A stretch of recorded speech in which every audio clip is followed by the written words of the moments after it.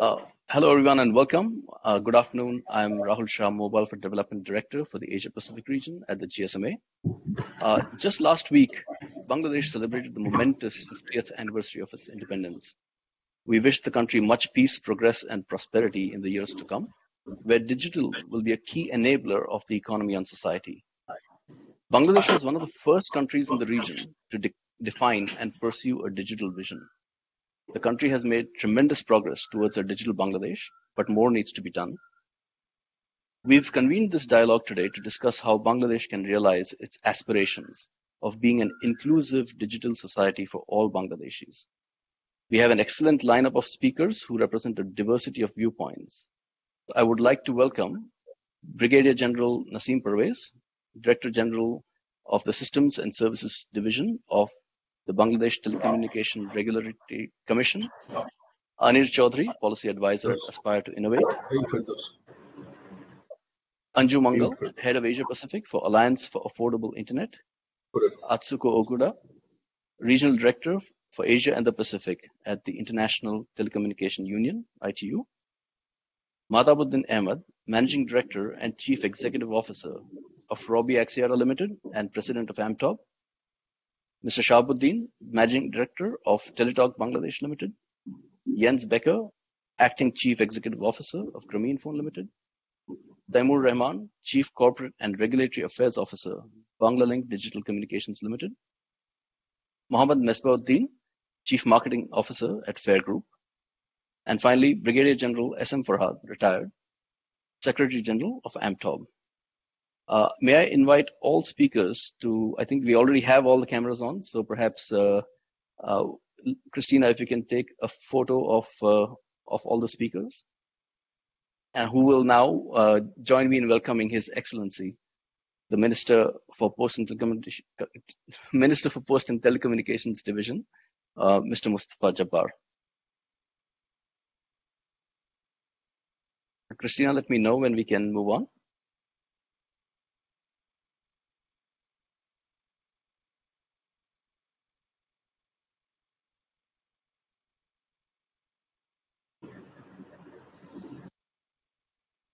Yes? Please move on. Okay, thank you. Let me introduce the GSMA and the National Dialogues. The GSMA represents the interests of mobile operators worldwide, uniting more than 750 operators and nearly 400 companies in the broader mobile ecosystem.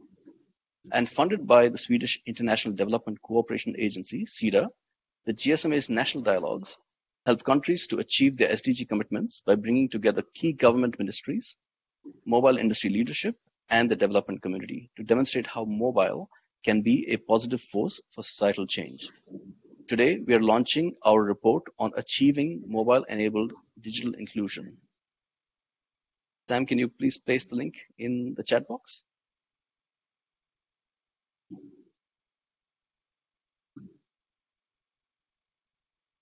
It should be showing for everybody now. Okay, thank you. So the link to the report is now available. My colleague Leila will shortly be presenting on the findings of the report, so I won't go into that right now. I just have a few housekeeping points before we begin. This event is being recorded. Everyone, please mute your audio and video unless you're speaking. Post any questions that you have in the chat box. So this is for the audience, including the name of the person it is directed to. For some reason, if due to paucity of time, we are unable to answer your question, you can later email it to me at rshah@gsma.com. I'll post, Kevin, if you can post that, please. And then we will get you a response later from the presenter or panelist. And I would just like to now thank everyone who is in attendance and members of the press as well. I will invite Leila now to present the key findings of the report. Leila, over to you.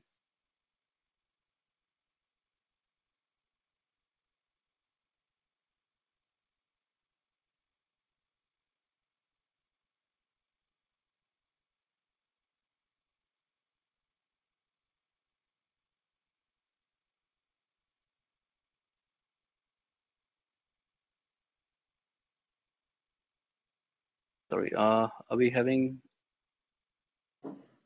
I think Leila has a slight connection issue, but if you just bear with us 1 second. We should be able to. Okay.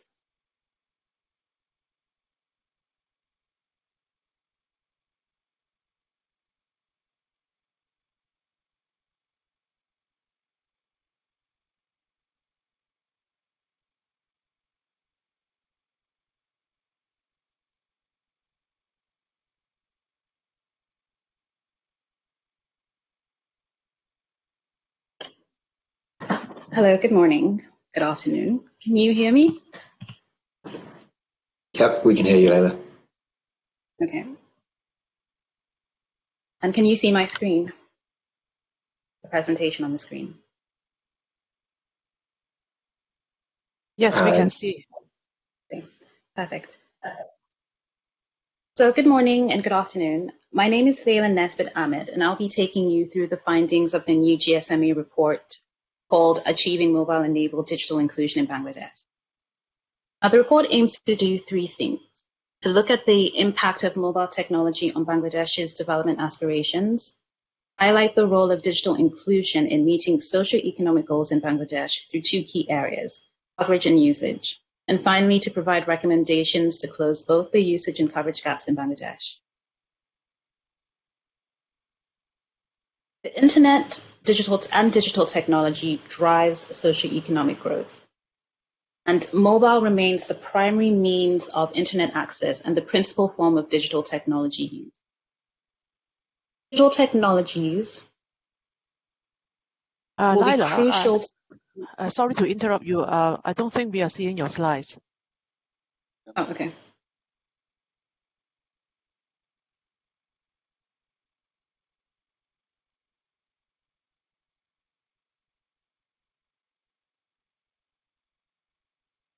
Let me know if you can see them. Yes, we can see now. I'll just go from the top.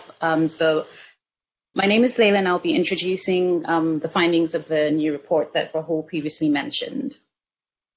So the report aims to do three things. We had three objectives, which was showing the impact of mobile technology on Bangladesh's development aspirations, highlighting the role of digital inclusion in meeting socio-economic goals in Bangladesh through two key areas, coverage and usage, and providing recommendations to close both the usage and coverage gaps in Bangladesh.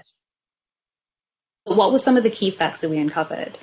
That the internet and digital technology drives socio-economic growth, and that mobile remains the primary means of internet access and principal form of digital technology used in Bangladesh. Digital technologies, and mobile in particular, will be crucial to meeting Vision 2041, the SDGs, and the eighth five-year plan.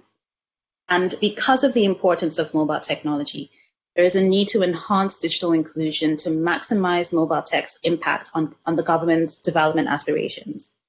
Some of the mobile market indicators from the report include 170 million connections serving 90 million unique subscribers, 102 million internet connections serving 47.1 unique subscribers, and mobile technology Layla? and services. Yes? Apologies, but we are still on the title slide here. We're not able to. There we go. I won't share it in the wider screen. So so some of the key findings. And maybe Laila, you can use the slideshow mode on the bottom of your screen. You can click the slideshow mode. It wasn't slideshow mode. I think that's why you couldn't see it. No. We can see your slide, but it's not in the presentation mode. You see? I think the presentation mode is what's freezing the rotation for the rest of the participants. So this might be the only way to see the current slide as Layla scrolls through them. Okay. So mobile technology and services contribute 16 billion to the economy, which is equivalent to 5.3% of GDP. Now, the report also looked at the use cases for mobile and how it's contributing to Bangladesh's development aspirations by mapping mobile's potential on socio-economic development in Bangladesh to its corresponding 8th five-year plan category and the related SDGs. So you can see there's quite a broad range of things that mobile contributes to: economic growth, agriculture, health and education, digital Bangladesh, and ICT.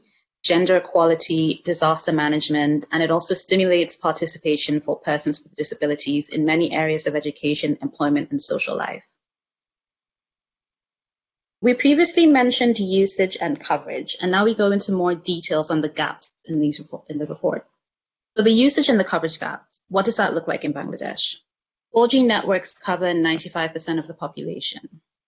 But out of that 95%, 2/3 of the population that are covered by mobile broadband networks do not yet use these services, and that's the usage gap, so it's at 67%. The coverage gap shows that 5% of the population is not covered by mobile broadband networks. Now, what is the main issue? What is leading to this? The main issue is that, as we've previously said, 4G networks cover around 95% of the population in Bangladesh. But what we've seen is that 4G technology is yet to emerge as a dominant form of mobile technology, and its usage remains low, with the technology accounting for only 28% of total mobile connections. Bangladesh also lags regional peers in smartphone adoption. As you can see, it's 41% there, and in a country like India, it's 69%. And this suggests that the lag between 4G coverage, which is 95%, and the share of 4G connections, which is 28%, suggests that users are facing key barriers preventing them from adopting and using mobile broadband services. And we'll go into more details in the following slides. So to understand the usage gap, we looked at 4 key issues, and the first one is affordability. Major barrier to mobile internet affordability is the cost of internet-enabled handsets. Smartphone ownership is fundamental to expanding internet use, but the cost of the cheapest internet-enabled handset is $29. And for many potential users, even a $29 phone represents a significant one-off cost. Underpinning device cost is consumer sector-specific taxation, which affects affordability because it raises the cost of owning and using internet-enabled devices. Taxes in Bangladesh include 15% VAT, 25% customs duty, and a 200 Bangladeshi taka SIM card tax. Now, there are certain business models that can help address the affordability barriers, but restrictions on operators' ability to use, for example, fixed SIMs to offer device subsidies, bundling, or affordable pricing mechanisms further exacerbate the challenge of handset affordability. It's also important to consider the effects of the implementation of the National Equipment Identity Registrar on affordability. The other barrier that we identified is digital knowledge and skills. Digital skills are essential to fully participate, engage, create, and learn online. The lack of digital skills needed to go online is a particular challenge in Bangladesh, with half of respondents to a GSMA intelligence survey citing knowledge and skills as an issue. This means that more needs to be done to assess the local shortfall in digital literacy and skills to equip individuals with the competencies they need to go online. Another key barrier to usage is relevance. 38% of users of respondents to the same survey pointed to a lack of usable content. Operators are stepping up to the challenge through the creation of platforms such as Bioscope, Binge, and Toffee, which have expanded the availability of local content and services. But more needs to be done to create an environment for digital businesses to thrive and the local digital ecosystem to grow. Finally, we move on to safety and security under the usage gap. 14% of the population in urban areas and 10% of the population in rural areas highlighted concerns around safety and security as a barrier to using mobile internet. These concerns range from threats including harassment, bullying, and disinformation, and women were particularly vulnerable. These concerns can have a significant impact on the adoption of products and services, and in particular, the intention to use the internet. Moving on to the other bit of the gap, which is around coverage. So we looked at 3 areas, the first being network infrastructure. A key supply-side barrier is the current licensing regime, which is highly fragmented and complex, and it raises the compliance costs and impacts the end-user experience. We can see the effects of the licensing regime manifesting in tower and fiber rollouts in the country, which have faced setbacks. In its current state, the licensing regime affects the ability for operators to explore innovative technologies and deployment models that could help expand coverage. When it comes to spectrum, there are challenges to spectrum which affect infrastructure deployment. It's expected that the 2021 auction should lessen pressures, but there is still a need for affordable and sufficient amount of spectrum. Finally, we move on to operator-specific taxation. So we know that high taxes minimize operators' capacity to extend networks. And we've actually listed some of these taxes. So we've done like a sector comparison. In terms of minimum turnover tax, operators pay 2%, whereas other sectors, the range is between 0.5 to 1%. In terms of corporation tax, it's 40% and 45% for publicly and non-publicly traded companies. That's for operators. And then for other sectors, it's 25% and 32.5% respectively. Now we move on to the final section of the report, which is around the recommendations. So we've established that the next decade will be a crucial period for Bangladesh as the government takes steps to achieve Vision 2041, the 8th Fifth-Year Plan, and the SDGs. We know that digital technologies and mobile in particular will play a critical role in tackling the social challenges. So the report concludes with recommendations on how to reduce the barriers to coverage and usage and promote an enabling environment that leverages the full power of mobile internet. So we looked across three key areas. In terms of collaboration, adopting a whole of government and multi-stakeholder approach and collaborating on key action plans to scale mobile-enabled solutions on the 8th Fifth-Year Plan priority areas. In terms of closing the coverage gaps, our recommendations are to improve affordability, increase skills and awareness, expand availability of relevant content and services, and improve safety and security. Finally, to close the coverage gap, we recommend a reform to the licensing regime, reduction in sector-specific taxation, the assignment of low-price spectrum that is eligible for sharing and secondary trading, and utilizing social obligation funds. In particular, the need to ensure that they are targeted, time-bound, and supported by the regulatory framework and managed transparently. So that's the end of my presentation, and I will now pass it on to my colleague Rahul, who will be moderating the panel on affordability.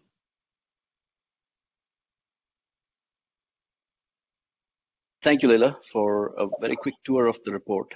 I hope everyone can hear me. I will now be moderating the first panel. So I think, before we go there, I'd like to just say that there were a few things that shaped our panel discussions today. And you've probably seen some of these in the report presentation, but I'll just re-emphasize. The 4G usage gap is about 67%, and that far outstrips the coverage gap, which is about 5%. So our panel discussions today focus on the usage gap. Secondly, although Bangladesh beats the UN's affordability target of 1 for 2, which is 1 gigabyte for 2% of per capita monthly income, affordability still remains a challenge, and we will discuss this in the first panel. The lack of digital literacy and skills is a key barrier to 4G uptake. We will discuss this in the second panel. So let me just go over to and invite our panelists for the affordability panel. Firstly, Brigadier General Naseem Pervez, DG of Systems and Services Division of BTRC, Anju Mangal, Head of APAC for A4AI, Mahtabuddin Ahmed, Managing Director and CEO for Robi Axiata Limited, as well as President of AMTOB, Mr. Shahabuddin, Managing Director, Teletalk Bangladesh Limited, and Mohammad Misbauddin, Chief Marketing Officer of Fair Group. If we can all please turn on our cameras. Thank you. So I think, there are certain rules here. I'll be directing questions to each panelist. They'll have 3 to 4 minutes to respond.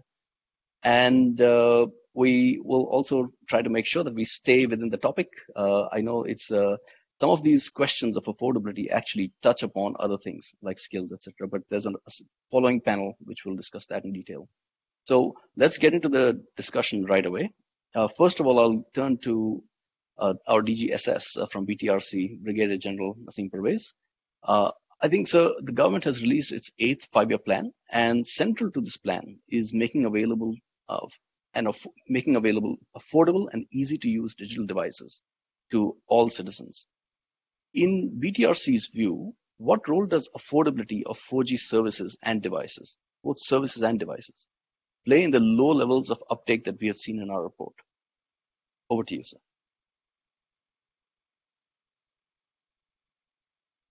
I think so. You're in mute.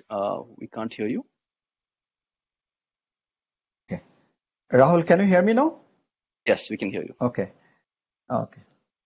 Thank you very much. Bismillah ar-Rahman ar-Rahim, respected minister and respected panelist. So you have already introduced me. So your question relates to affordability from the BTRC's point of view. BTRC still thinks that affordability of 4G enabled handset is actually the prime obstruction to 4G proliferation in the country. Though the handset price went down a little bit last few years after the start of the assembling of the mobile handsets in Bangladesh, but still we find that the price is still not less enough for the majority of the people, and thereby we can see that though the 4G coverage presently is more than 95%, especially I know about the Grameenphone. Actually, in 26 March, they confirmed that all the BTS they have converted into the 4G handsets. That means 99% population coverage that they have achieved, and also probably the Robi also is doing that good, and all other operators too. But as far as we know, the 4G usage is still, like around 28% or even more than this. So it clearly means that, the affordability problem. As BTRC has seen, the price level that we have seen, still the majority of the people, especially in the rural areas, I'm talking about the union or the Upazila level, sub-district level, they afford, normally they buy a handset like Bangladeshi taka 1,000 taka, which is around $80-85. But the 4G handsets that basically is manufactured in our country, it's around more than 4,000 taka, or around 4,000 to 5,000. These are the not very good quality of 4G handsets, but still they can afford to use some kind of 4G services. So this is one of the main issue, and for that BTRC and the mobile operators and also the mobile manufacturers, we have many things to do. So and other issues that you are actually in your paper also you have covered, like the knowledge and the skills. Yes, you are very correct. The digital literacy that we are talking about is that people, many of the people actually, and they don't know what is 4G. They just know that 4G is probably higher, but they know that if they use 4G, probably they are going to use up more money.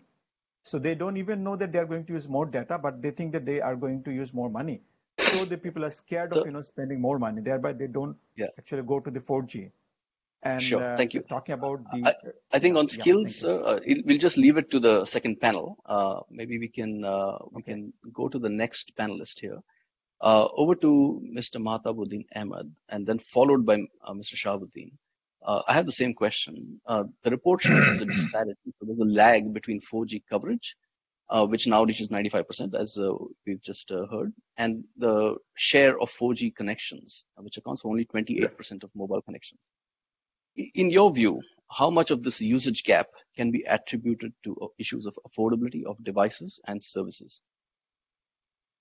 First of all, thanks a lot. It's a wonderful report, short and crisp. I think messages are coming out very clearly. And probably our Honorable Minister, our BTRC friend, colleague, and also DG Nasim Bhai, we pretty much aware of it. It is not something unknown to us, but I think it has been presented very nicely. My view is very clear. You are right. I think the device has been playing a most critical role at this point of time. If I give you a bit of understanding, if you look at, what are the things which plays role in terms of deciding from consumer perspective. One is data price. Coverage part we have discussed. I think it has covered quite well. Now, next is the price. Price is currently per GB is selling as low as 10 taka per GB, which is around 10 cents or 11 cents. So price has come down to such a low level despite massive taxation which has been presented.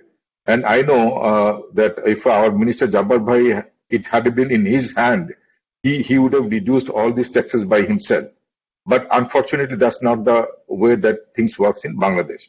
So despite massive taxation, prices come down. So one thing we can clearly say, pricing is not the reason of not adapting 4G. So if we can rule that out for the time being, then what could be the other reasons? Service and capacity. Yes, service and capacity is there, at least with new option happening and we have more spectrum in our hand. Hopefully service level will definitely improve, if not for the medium to long term, but at least for the short term. So services is also well taken care of. Now the question comes is, what is the other reasons? And obviously the other reason is device. And what's happening, if I compare even with India, India is on the verge of almost getting rid of 3G. And it was only possible because they could roll out VoLTE, they could roll out 4G devices very, very aggressively driven by Jio. Now, if I look at the current comparison of Indian market versus Bangladesh market, India is currently, even Jio has got 3 range of products at this point of time, ranging from $20 to $40. Very sophisticated 4G phones. Whereas in Bangladesh, a basic quality 4G phone will cost us $50, and is basic meaning really basic. Now, how can we, drive penetration? And if I can share some of the data to you, you'll understand. Even today, despite such a massive rollout by almost all the key operators of Bangladesh, and as Nasim Bhai rightly said, even Ruby has a coverage of more than 98% at this point. In fact, all 100% of our sites has got 4G coverage. Now, in that situation, 63% take is still 2G. And if you talk about 3G, it is around 7%, and 4G is around 31%. And out of that, even if you locally manufactured one, if you look at, only 18% is 4G, and still it is 2G dominated. So I think no one is under pressure other than the operators to drive 4G devices. Device manufacturers is not under pressure. Our regulators is not under pressure, though they have a positive intention. I'm sorry to say that. And of course, duties also plays a role. I don't think duty is, and I'm sure Misbah is going to cover when he talks about it. So all these are the primary reasons for doing that. But finally, I would say is, while I'm saying all these barriers, but I must say it is still, we can resolve this problem if all these departments and divisions work together. When I say that, I know our Honorable Minister understands that and he's ready to solve it, but he needs support from NBR, he needs support from other ministries, Finance Ministry and others to make it happen. So I think we have this integrated effort to overcome this problem. Thank you. I think we completely agree that a whole of government approach is required to solve some of the key problems here. I'll turn over to Mr. Shahabuddin and ask for your view, sir, on the same question. Thank you, Rahul. Respected Chief Guest, Honorable Minister, Mr. Jobbar, sir, Honorable all the participants in this roundtable. First of all, we want to see in the Bangladesh government side has to be taken various steps to digitize the community with include the setting of the union digital center level. We have the connectivity of union level, and we have the availability of all the rural area and 4G connectivity, especially for a mobile operator. But the problem is the same, the mobile set and at the same time the mobile digital device, this set and digital device, the price is a little bit higher compared to our affordability. They are in the rural area, they're habituated to use the feature phone, and this price is already our DG Spectrum will mention here. The price, they're habituated, and the price is a key factor. And another is problem is we have to encourage our utilizations of the 4G in the rural area level, especially in rural area level. So that needs to be develop skill our institution level. So we need our help from the government side on the institution level to the advantage of this 4G and uses of the 4G and how this 4G can impact our socio-economic development. And another issue, I think so, like others country, we can use the mobile set lock with the SIM. That is another we can use. Many local manufacturers, they can come to the operator to log their SIM, and then that can be used, and that can be created some expansions of the uses of the 4G. And capping for the digital literacy for general citizens of the Bangladesh, maybe the strengthening so that they find out more utility for using smartphone. And at the same time, more digital content and useful service in Bangladesh need to be created. And so we have here we should be consider the content should be in local language. Some areas here. So I think considering all these things. We'll be discussing more deeply in the second panel. So we can leave the literacy portion aside for now. So the second panel can have a full discussion on that. But let me turn now to Anju Mangal, who is from the Alliance for Affordable Internet. And the organization A4AI works to drive down the cost of internet access in low and middle income countries. So Anju, in your views, what has your research shown about handset affordability and its role in internet adoption and use? Thank you, Rahul. His Excellency, Honorable Minister Jabbar, Anir Bhai, BTRC colleagues, GSMA and ITU, and my fellow speakers and distinguished guests. It's nice to see familiar faces. Thank you so much for inviting me to this great event. So most of us know that the biggest barrier to internet access today is cost and price, which continues to come as a major barrier. In 2020, we launched a report on reducing cost of mobile devices, handsets, to reach universal access. And our research covered 70 low and middle income countries, including Bangladesh. And the report provided a survey of mobile handset costs. So looking not only at the retail price of device, but the affordability, so price in relation to income. So in Bangladesh, we collected the cheapest available online price for a smartphone from a major mobile network operator. We also benchmarked the prices for feature phones, which while not as powerful as smartphones, but can provide some level of internet connectivity at lower cost than smartphones. So our survey focused on smartphones because these are the devices mostly people use and connect to the internet. And a lot of this is in line with our meaningful connectivity targets. So making sure that everyone has regular internet use, 4G speed, a good affordable data plan, and affordable devices such as smartphones.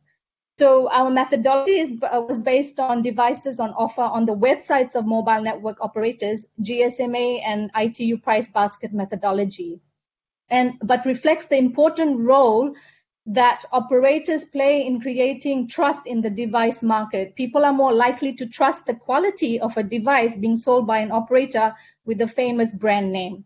And we found that, of course, price is influenced by the tax environment.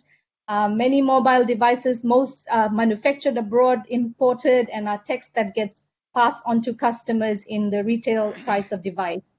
And there were several other factors, the retail price that a user can expect to pay for a new smartphone. So from component cost to taxation and to also market preferences. And I just wanted to add one more thing. High smartphone or handset cost can also impact women. So we looked at women with disabilities, also with women, because the assistive technologies are so expensive. So our disability colleagues and friends rely on smartphones to carry out their online activities. So we also need to consider them. And as shared by some of these women participants in our focus group discussions in Bangladesh, we realized that cultural norms can discourage women and girls using mobile devices for a number of reasons. So to have that push, having more women into informal device sharing and gifting was very common in Bangladesh, rather than purchasing devices themselves. And generally, as mentioned in your report, the cheapest smartphone on offer in Bangladesh is around $29 to $33 USD, which is roughly 23% of average monthly income. So yes, affordability is a huge concern, but we need to work together and have good policies. Thank you, Anju. Some interesting points there, but now we've heard from 4 speakers who are saying that access to affordable devices is a problem. And now I'll bring the FAIR Group in. They obviously are manufacturing handsets, and we'd like to hear from you, on your point of view about affordability, and what are the most important factors that influence the price of a smartphone, and what do you see as the inflection point from your perspective where 4G smartphones will become mass market? Thank you, respected Minister. Your voice is a bit low, sir. If you can, can you hear me now? Yeah, okay. So, respected Minister of Post and Telecommunications Officer, and the panelists, my senior brothers from Robi and Telsa and GSMA, thank you for inviting me. I actually, I just want to clarify a few things. The duty which has been said at 15% and 25% is for imported product.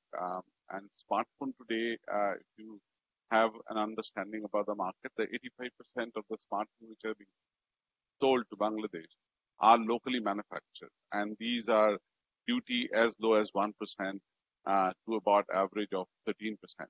So that means our duty and taxation is not a big barrier today to bring the product into the market, number one. Number two is the device itself, the price. Definitely, there is 1,000 taka, which is roughly about $10 to $12 product, versus a $30, $35, or $40 product. Definitely, there is an affordability crisis for consumers to buy a smartphone. So if you look into all the developing countries or all the developed countries, which has got a very high penetration of data-enabled devices, is basically bought through plans, so which is basically through an operator bundle. So I would emphasize that, a consumer who are buying a phone at 1,000 taka or $10 or something like that will definitely would love to get a $10 product for a smartphone. So how we can take it to them, that's a question mark. So we talked about SIM lock, device locks, and the EMI process, or there are also evidence in this part of the world where we are giving a cash EMI to the consumers to get a device and a loan or an installment process. So that has to be there. Even if you look into US, where 100% or 95% is data-enabled devices, they're also buying in plans. So I think that's the very important part. Second most important part is the content, because the people who are using, I will interrupt there, because the content panel is following. Skills, etc. We'll leave that to the second panel. But in terms of that inflection point, where do you feel like, is it $10 really? I mean, that a smartphone available for $10, that's a very difficult threshold to reach, perhaps. But do you think it's 15, 20? Where do you think it will actually excite the mass market? See, today, if I also analyze the feature phone sales, out of like 23 million feature phones sold last year, there is a major chunk which is a feature phone sold at a price of $20 also. So like the Nokia feature phones and the Samsung feature phones are still selling in the market. So there is a people who has got a problem of not understanding the proper things, which I'm not talking about. So if you look into bringing them on board, probably there is some other way. But if you want to take all the pyramid on the lower level, then you have to bring it down to a level of that's about $20, $15, $20 a data enabled. The another thing I just want to highlight is these people are using mobile phone for voice call. So they may not love to use a data enabled content or any other thing. They want to do a voice. So if we can bring Volki or that kind of thing, which Jio has done in India, Madhabai has already told, I think then people will come and say, okay, a smartphone, I can use Volti at a much more cheaper price than a feature phone, they might come back.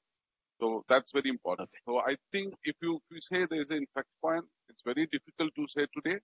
But if I can bring in an EMI kind of thing at $10 every that's about $5 every month or $3 every month for a package, I think it will. Okay. I will now move on. Thank you for those. I think they're important remarks, because I know that everybody feels we that it's the device side, but we really value your viewpoints here. So I will go back now to Anju.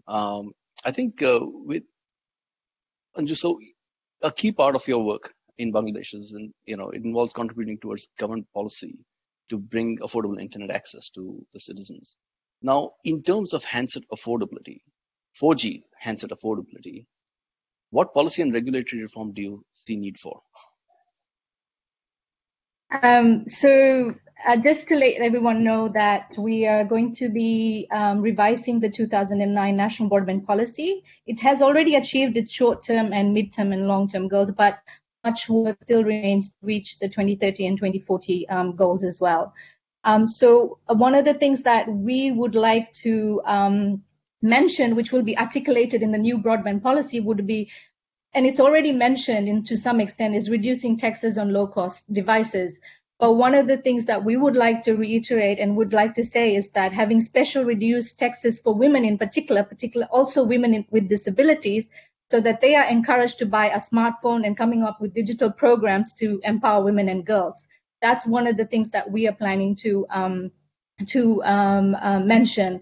The other one is, the other two that I would like to also say is that social obligation fund, which I think has already been mentioned by my colleagues, to make telecommunication services available is key. So addressing the device affordability barrier, which can include subsidy programs for those least able to buy devices, would be great. And also coming up with some innovative financing models to reduce the capital people need upfront to purchase a device. So these are some of the things that we are planning to do and also articulate in national broadband policy. I'm just going to leave it at that. That's good. Thank you. I think with the SOF, there's an alternate approach which we won't debate here. But really, what is the purpose of the SOF and why is it actually collected if it's not for coverage? So anyway, let's. I will move on back again to Mesbah Bhai.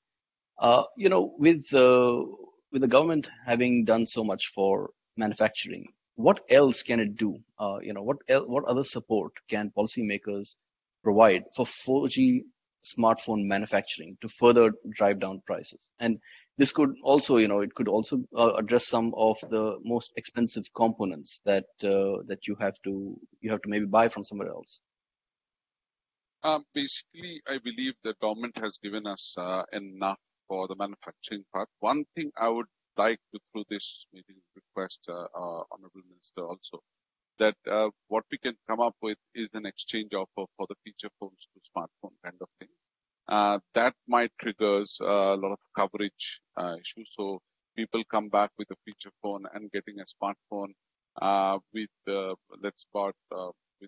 certain discounts. We ran a certain program like that. But the SIM locks and device lock and taking to the consumers at a most affordable cash layout, the initial cash payment has to be there, and that has to be supported through a system where people cannot do fraud and stick on it. Kind of. Okay, thank you. I will now turn back to our operator CEOs. So first, Mr. Shahabuddin, and then followed by Mr. Mahtabuddin Ahmed. You've seen, I think, a lot has already been mentioned here in terms of financing, in terms of SIM lock, device lock, other examples. Perhaps the geophone has come up. What sort of practices you think can be replicated in Bangladesh that may have been, adopted in other countries? And this is specifically for handset affordability, of course. And do you feel that there are any policy barriers to the implementation of these practices that perhaps we can address? Yeah, thank you. You have already heard from Mesbauddin from FAIR Group. He told us already how to adapt the smartphone to in our rural area level, exclusively and much level. So in that case, you have to suggest to lock. One of the ways to lock the SIM. Another way is to give some installment payment to easy payment. And another thing is, in fact, the main problem in the thing is those who are using the feature phone, very difficult to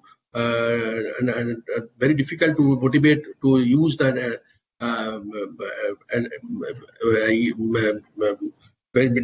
another mobile phone, especially for the advanced phone. So this will be now we have to need to first of all to realize that the use of this smartphone and how they can be contribute and how their lives will be easy and can contribute the economic and the national side.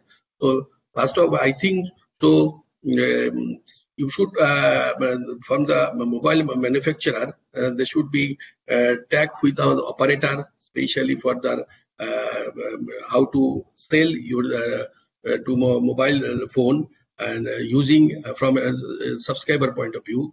Because we can give the offer if they come here, and then can we use our subscriber in terms of easy payment, like per month 200 or 500 taka, and you are using the our talk time, and like this long term installation payment we can help them especially. And another issue is the affordability we have already discussed, and safety and security and things also very much here is very much essential. They are not habituated to use, and they are not also interested. So first of all, to try to our manufacturer side and also our apologies, sir. I think operator side to understanding the area. Okay. I'll have to move on because I think again safety and security perhaps we will be coming to in the second panel, at least briefly. But let me hand over to Mr. Mahtabuddin Ahmed for his views. Yeah. Okay. Thanks, Rahul. I think some bit already Shahabuddin Bhai has covered, but I'll go very straight. First of all, it should be open up. What I mean by opening up, it is the operators or MNOs should be allowed to import or directly procure from local vendors. Otherwise, and we should be experimenting with local vendors about the low-cost devices. So if this is not open up to MNOs, we would not be able to provide these kind of low-cost devices to the people as Jio did. Jio did not have any restriction as to from where to source and where not to source.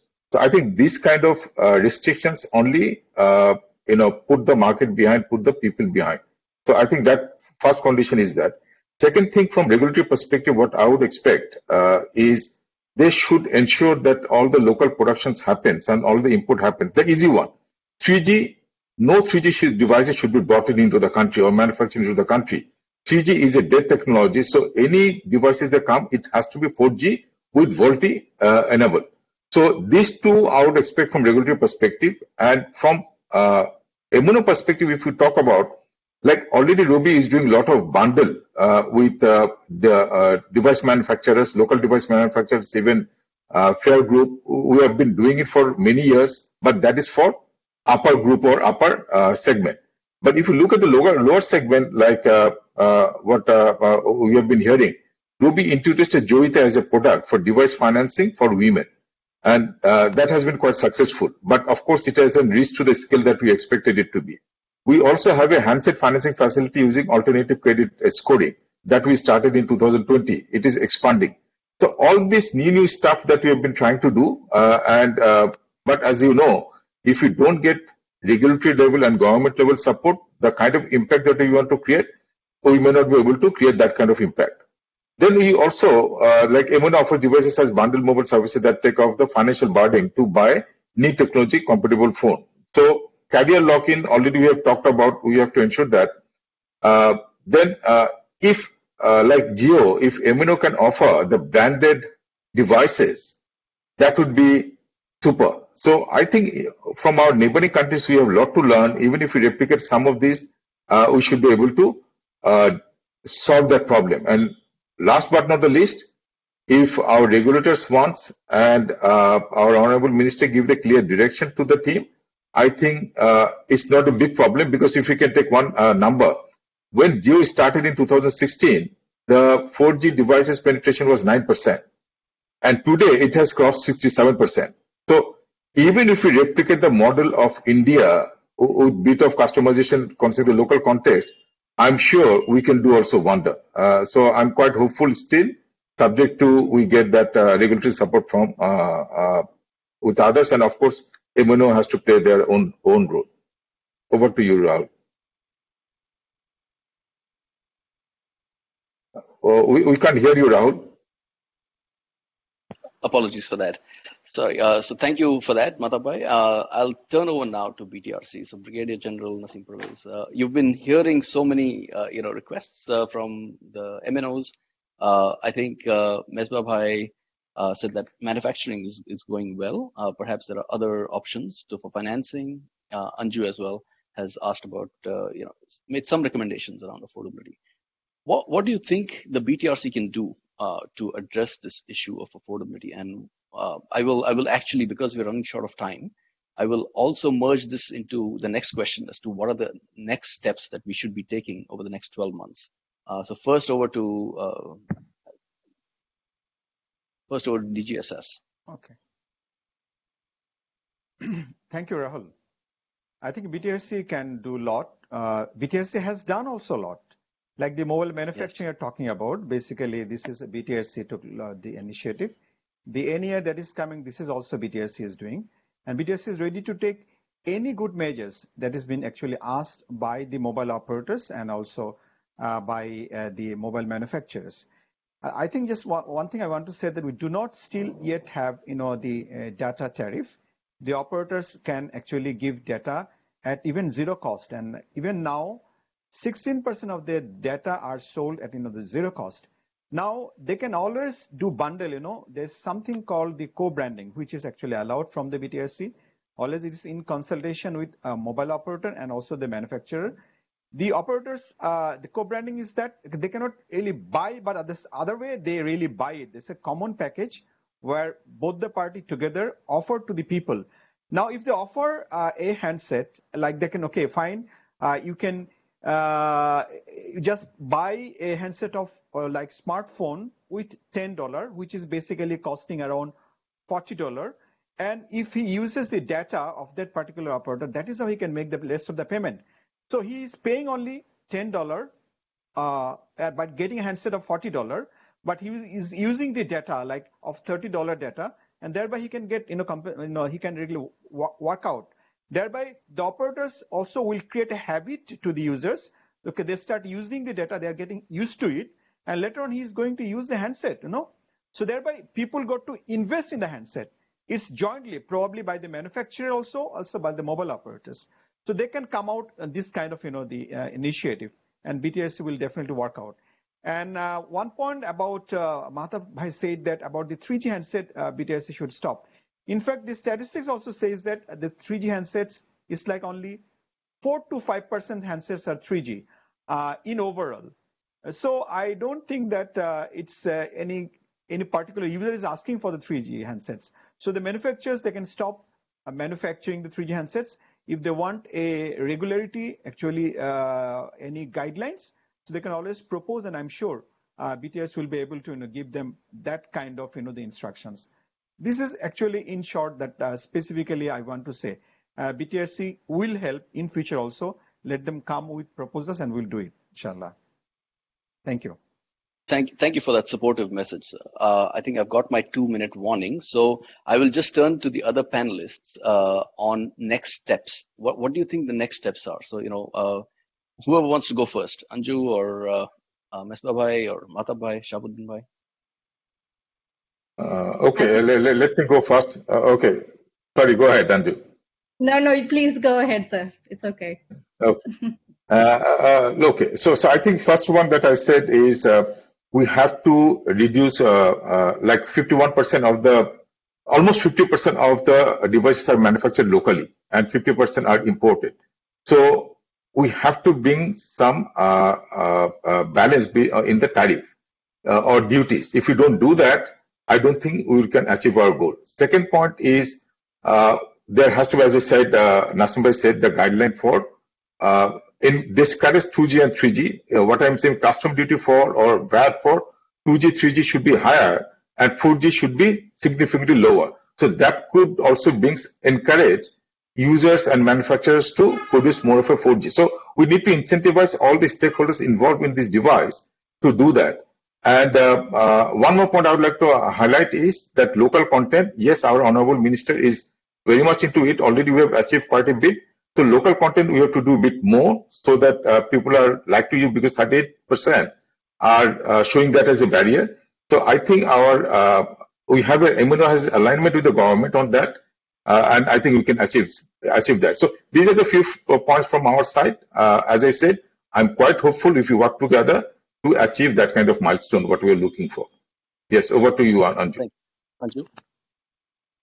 Thank you. I acknowledge and thank the government of Bangladesh, the minister, and A2I policy lead, Anir, because he is our partner, and his team, and also BTRC. They have all reiterated many times in high-level meetings their commitment of Bangladesh's vision in ensuring high-speed internet connectivity. But one thing that I like is that they are wanting to provide this to all schools by 2030. And I would like to focus on this to some extent, because in the next 12 months, can these cheap handsets and affordable devices with 4G connection be available for the students so that they can go online without any issues to access any resources? And how can policymakers monitor it carefully to make sure that changes in the tax regime translate into lower prices, particularly for these students and women, and also persons with disability? And I always want to reiterate that we need to think about our stakeholders.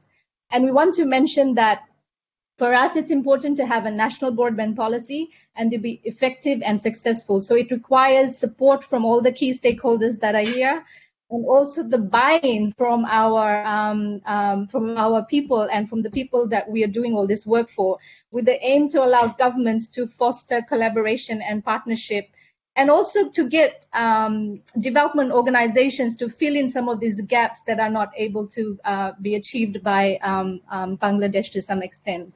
So I'm just going to leave it at that, but yeah. All right. Any other final comments? Yes, Rahul. Yes. Only one point I want to add, Rahul. Yes. I think the GSMA, yeah, if you allow me, yeah, just only one point. Please go ahead. Rahul. Okay. The point is that the GSMA also can support our mobile manufacturers. Like they buy the tag number with actually high cost. So since, the more than 50% handsets are being manufactured or assembled in Bangladesh.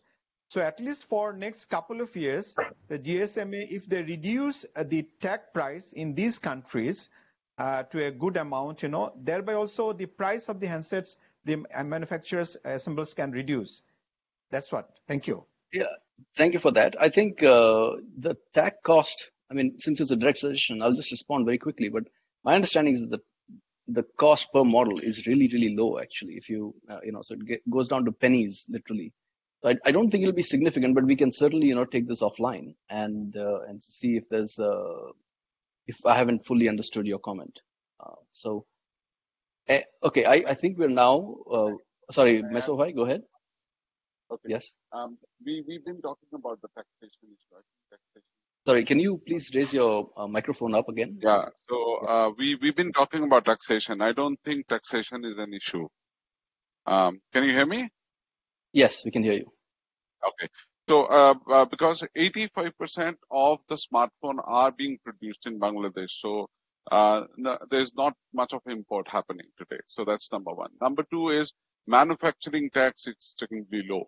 We can see in further lower down of taxes, but that will not significantly change the affordability part. I think the most important part is the first cash layout, which is the consumers are having, like whether it's women, whether it's all those low-income group, they have to buy our devices cheaper than a feature phone today. So that's how it will grow.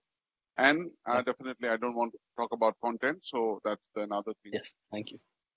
All right. So I think that was an invigorating discussion. I hope that we've touched upon most of the angles on affordability, especially of devices. I think there are points of agreement and points of disagreement, which is great because that's how we would like a panel to emerge. And because there are points of agreement and disagreement, we hope that we can find ways to work together and have further conversations to come to a common understanding. So with that, I'm going to leave this panel and I'm going to invite the head of region, Julian Gorman. But before that, I will just thank all the panelists for participating in this and sharing your views very openly. Thank you very much. Julian, over to you. Thank you very much, Rahul. I trust you can hear me now. Honourable Minister Mustafa Jabar, Minister of Post, Telecommunication and IT, fellow speakers and panelists and distinguished guests, thank you for allowing me to moderate this panel and with my esteemed panelists who I'll introduce shortly to discuss the challenge of building digital skills and knowledge usage of mobile services. Because for me, this is a personal passion. It's a challenge close to my heart. It has challenged me, even haunted me, I suppose, since the first days of SMS and mobile money services I was involved in the early 2000s, and it's continued throughout my career. At the end of the day, for me, when you build the technology, create the coverage, make the services available, and make the devices affordable, as being discussed in that last panel, the scale and complexity of digital skills challenge is something that's really hard to comprehend without seeing it firsthand, I think. Getting smartphones in people's hands has a significant impact on your chance of success, I think, as it reduces the complexity of digital skills. But skills must be learned, and that requires personal will and interest and awareness of the individual. And of course, digital skills are an essential ingredient in that medley, really, of issues that need to work in harmony together to grow digital inclusion. And it is often rare to find digital skills as the only barrier to digital inclusion. And that's been highlighted in the report. But it can be an issue that's extremely handicapping and even embarrassing obstacle that often disproportionately impacts the disadvantaged, whether it's women or through cultural things, or people who don't have all the same advantages in society. And so therefore, understanding the complexity requires real knowledge and experience from those who have tried. And that's where today I'm joined by my panelists who are going to share their thoughts on the challenge in front of us, who I know all have deep experience and their own learnings over time. So during the panel, if you have any questions, again, just write them in the Q&A, and if we've got time, we'll pass them on to the panelists. And for the panelists, I remind you we're on a bit of a tight schedule, actually to keep your answers to 4 minutes or less. But first, I'd like to introduce Anir Chowdhury, Policy Advisor for Aspire to Innovate, Atsuko Okudo, Regional Director, Asia and Pacific for ITU, Jens Becker, Acting CEO of Grameenphone, and Taimur Rahman, Chief Corporate and Regulatory Affairs Officer from Banglalink Digital Communications. First, maybe to set the scene on what is the role of knowledge and skills in mobile internet adoption, Atsuko, if the ITU has been involved in work that increases digital inclusion globally, and this includes reducing the skills gap. I thought it would be interesting for you to start the panel by setting the scene and where you see digital skills are important to digital inclusion, and what would you say the level of digital skills is an issue for digital development in the region generally? Thank you. Thank you, Julian. Good morning, good afternoon, Your Excellency, Mr. Jabar, and his delegates. I'm very honored to be here today and to talk about digital skills in the context of digital inclusion. As we can all imagine, digital skills is really the key to fulfill the true goal of digital inclusion. So let me just rephrase it. What does it mean if there is no digital skills? And we have to expand the digital inclusion. So what would they do without digital skills? I think this is an essential question, not only in the context of Bangladesh, but in the region as well as globally. In this context, as you know, ITU has a very comprehensive program of digital inclusion, which covers different groups in society, such as girls and young women, youth, older people, and people with disabilities. But we believe that this digital skills has to be put in the context of digital services, because digital skills is becomes an important topic when there is a clear objective of what is it that these digitally included people can do and what is required to achieve the goals that they have. So in this context, the previous speakers also mentioned about the importance of digital services and the socioeconomic impact and benefits of having mobile access. Now, I would like to give an example and how we see it here in ITU, in Asia and the Pacific. I would like to give an example of school connectivity. In addition to the group-specific skills development, we also look at a sector-specific skills development in the context of digital inclusion. And as you may know, ITU is working with UNICEF to connect the unconnected schools in Asia and the Pacific and globally. And we have been assisting Thailand, Bhutan, and Pakistan to accelerate the initiative because of the COVID-19 and the negative impact we have observed during the school closures.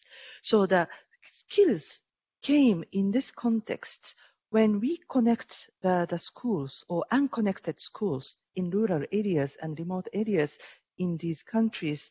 The next question became, what do they do when they are connected and the equipment were purchased?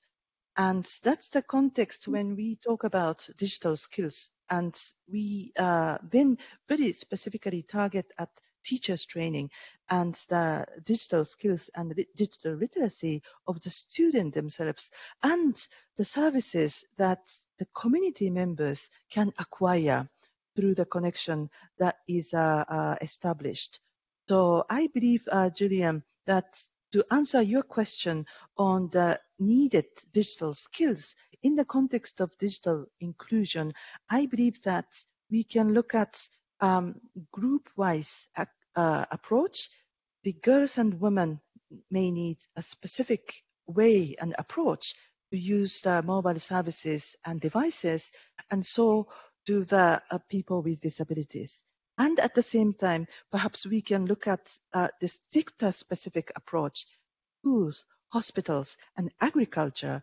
And there, we believe that the specific skills development could be discussed and further accelerated to achieve the true goal of digital inclusion. So back to you, Julian. Thanks, Jessica. I think the great points there. Certainly my experience is the viral effect of specific training and how it can spread to a family or through a workplace or through an education facility by teaching one who passes on. But now maybe if I pass over then to Jens and followed by Tamir. I suppose Atsuko just spoke about the significant digital skills, increasing internet usage and the diversity of approaches. So when you break it down to Bangladesh, how much of a role do you think a lack of skills and literacy is playing in the low levels of 4G usage we're seeing in Bangladesh? Jens? Yeah. Yes, I hope I'm audible on it. Yep. First of all, thank you for having me here, Honorable Minister, also DG Nazim and all the respected panelists. Very happy to be here. So coming to your question, I indeed believe that addressing the skill sets and literacy that we've seen from the report will play a significant role in reducing the usage gap that we've seen against the 4G coverage, right? This is what the report refers to. And this can be seen, in my opinion, from a couple of angles into it. When we witnessed the uptake of the digital uptake during the pandemic, right now, this was not only an uptake of data usage from the end user. What we've witnessed is that this is a totally higher digitalization of the economy worldwide and everywhere. And this certainly will continue, right, also after. And skills, especially the digital skills that we see are becoming even more pivotal, I would say, right now and entering into a post-pandemic area. that we have. So especially for the youth segment and for creation of economic opportunities, I think we have the strong need to enable all the youth, all the not so skilled, digitally skilled people to participate in this tremendously increasing digital journey of the economy. And if you put it even now coming to Bangladesh and putting it even in a bit more midterm, long-term view, then seeing again, you have this millions of young people waiting for opportunities to be created, but they are a potential in themselves, right? Because it's a huge mass, and if you look into the power it can have in transforming Bangladesh into a very resilient, knowledge-based economy, right? We're attracting high investments into the country and be a renowned place for a very high-skilled and right-skilled population. Then it pays very much also in the vision of the government, in the vision of 2041 of a high-income country. And therefore, I believe really it's mandatory that we have to focus on upskilling all the people and right-skilling them for the digital world. So in a nutshell, I would say enhancing those skills will pay definitely to close the usage gap, but also will pay very much into unleashing the potential of Bangladesh and supporting the vision of the government. Fantastic. I mean, thanks for those comments, Jens. I think maybe hand it over to Tamu now. I mean, from another operator's perspective, how are you seeing the challenge in solving those skill and literacy levels to really get into 4G adoption? Thanks. Again, the Honorable Minister, Assalamu alaikum. Minister Nasim, Assalamu alaikum. It's an honor for me to be here. I think if I take another angle, the knowledge and skill barriers to the adoption of technology, by the Bangladeshi people is of course an issue.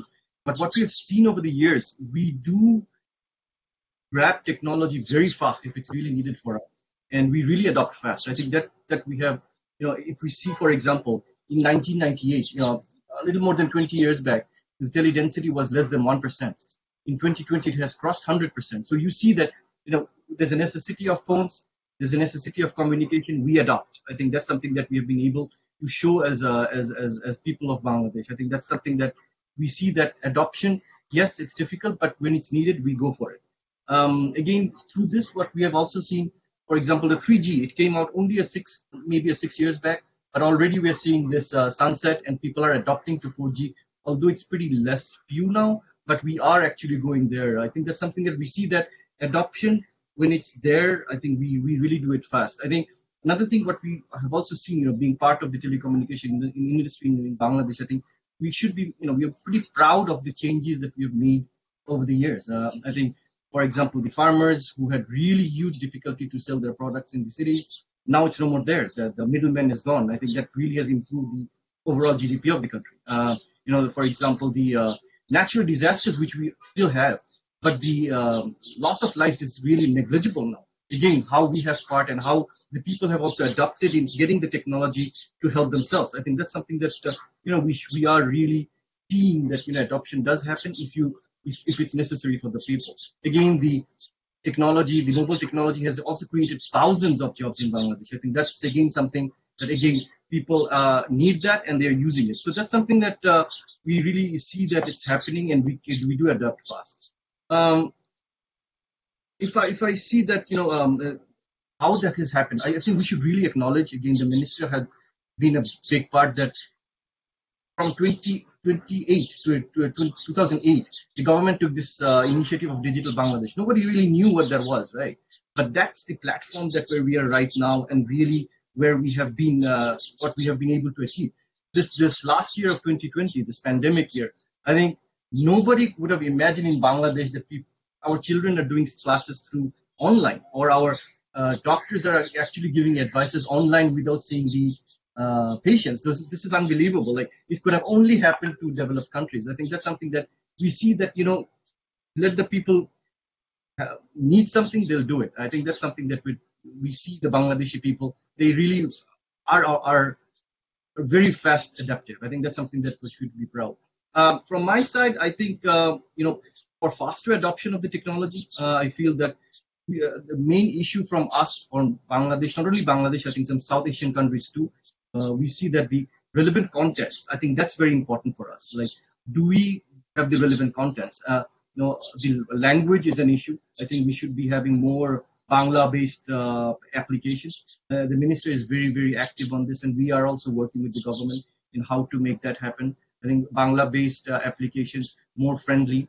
Then, of course, what I would also agree to our previous speaker that inclusion of women for digital literacy. That's more than 50%, I think, in Bangladesh of our population. They have to be included. Otherwise, we'll be stuck somewhere and we will not grow. And basically, our women are actually our teachers to the students, to the children. I think if they are not learned, the next generation will also fall behind. I think that's something we really need to see how we can involve more women for digital literacy. We should be creating more applications that are actually more friendly towards the next generation, our children. Of course, safety is another concern of the people, whether the applications that they have, are they safe? I think that's something that we need to educate our subscribers together along with the government. I think these are the things that we have to work together, both the private and the public sector. From Banglalink's side, what we had done, I think we are just a few things. Basically, we had partnered with actually GSMA in 2019 to educate our subscribers how to use a phone, how to use internet over the phone, and that's like more than 120,000 of our subscribers got this activity. Through the help of GSMA, we really are grateful to GSMA for this. We also partnered with Facebook for digital literacy of women working in garments. How to use internet. So that's something that what we have done. So these are some of the activities what we have tried to do from our side, just to lift up the literacy. We are also working on some entertainment applications, namely Toffee, where we have a lot of Bangla-based contents. So these are some things that we are trying to do to help the society. And again, we have to work together with the government and us to drive this digital literacy together. Thanks very much, Tamir. I think you've traversed a good distance of ground there, and maybe got into some of our future questions. And that's where maybe I think I'd like to take the panel now, around the challenges and solutions to increasing those digital knowledge skills. And obviously, having the good quality apps and good user experience is important. But now, if I pass to Anir, the 8th five-year plan, it specifically addresses and recognizes the importance of the changing demands for digital skills. And it's extremely important that individuals are self-sufficient as they use the internet. And this requires, that we can measure digital skills, develop strategies and policies that work with users' life goals and, their individual needs. So what are you seeing the driving forces are behind the skills level we see in the country, and how is the government working to create digital interventions that equip individuals, really working with individuals and their knowledge systems? What are you seeing from your point of view, Anil? Thank you, Julian. Honorable Minister, colleagues from Bangladesh and from other countries, good morning, good afternoon, good evening. First of all, let me thank Leila, Rahul, for the presentation. Excellent report that covered a whole range of issues, starting from coverage gaps, cost of devices, infrastructure, taxation, skills that we are discussing now. And the report actually identifies a number of great initiatives. Taimur Bhai just talked about Banglalink's effort to educate people about internet usage, along with Facebook and other partners, both public and private. So I think there is a lot of great initiatives about skills development, how internet could be used. So let me talk about maybe three things. The first is awareness. Now, there was at one point, I remember we had a discussion, multiple discussions actually, where we asked the users whether they use the internet, and many said no. But the same users were asked whether they use Facebook, and they said yes. So relevance matters, right? For adoption, is it relevant? Is internet relevant for people's lives? Facebook seems to be more relevant than internet, so to speak, but nobody really cares that Facebook rides on internet. But Facebook is important for communication, for publishing product information, for Facebook commerce, and so on and so forth. So I think why is internet important for me? I think that's something that we have to really answer through the lens of specific persons. So when we talk about financial services, which has taken on a life of its own in Bangladesh, as you know, had huge growth. We've had a huge growth of educational content. Why? Because our schools were closed during COVID. So it was mandated by COVID. We had, Taimur Bhai talked about the health services. For the first time, I think at scale, we offered health services over the internet and over the phone because we had to. So it was facilitated by COVID. So COVID actually showed us possibilities that existed, but we were not aware of. So COVID without design actually created an awareness that we were not able to create by design. So I think we should take lessons from that and design our awareness programs for behavior change. Right now, the way we do awareness programs, both public and private, I think is untargeted. We've had a number of Bangladesh boasts a number of very, very deep awareness development programs for behavior change. We've done it for family planning, we've done it for Orsaline over the decades. We've done it for women's empowerment. So I think we need to take a very nuanced approach to awareness development. Now let me talk about the second thing, which is skills development. Very similar thing. Julian, you said the skills must be learned. Of course, skills must be learned, but skills also need incentives. Why do I learn a particular skill? Why should I learn? So let's talk from the perspective of a user. Let's say a student needing to pass an exam, a pregnant woman needing antenatal care, an elderly person who gets social safety net allowances from the government, which has become more and more digital, a farmer needing timely advice for the right insecticide at the right amount to use at the right time. So when we talk about these skills, financial services, education, health, agriculture, we cannot talk in general. We cannot talk about digital skills for education. I think we need to talk through the lens of a particular user and understand his or her particular usage model and design skills development in a targeted way. That's what we do in the non-digital space. I mean, when we do skills development, we understand the needs of a user. And I think we need to do similar things for the digital space, for the mobile space as well. So think about entertainment. A lot of you have talked about entertainment. That does not need a skill because it's non-interactive. You just turn on YouTube, and a lot of our garment workers without much skill, a lot of our house help without much skill are really actually using the internet for entertainment. Why? Because it's just simple to use. So now we need to take the same simplicity for skills development in other areas. So when we talk about financial services, education, health, freelancing, I think we need to look at it from the perspective of user, as I said, not in general. So that is I think where we are, I think, not paying enough attention. So go deep, go to the nuanced approach. From the government, we are partnering with a number of private sector partners, telcos, certainly Facebook, Google, and we're trying to understand the skills needs and designing skills development for that. The last point that I wanted to talk about is skills must be coupled with design of content and services. So since we need to take a nuanced approach, so how we design content, how we design services will also have to be from the perspective of the users. And that's where just general skills development will not work. It has to be done understanding the needs of the users and designing content in a very specific way, so that we know we don't need much training to use that content and services. So we have about 1,000 services from the government that have been digitized and that are available over mobile phones or internet or mobile internet to be very specific. Land records, birth registration, passports, so about 1,000 services. We're going to do another 1,000+ services by the end of this year.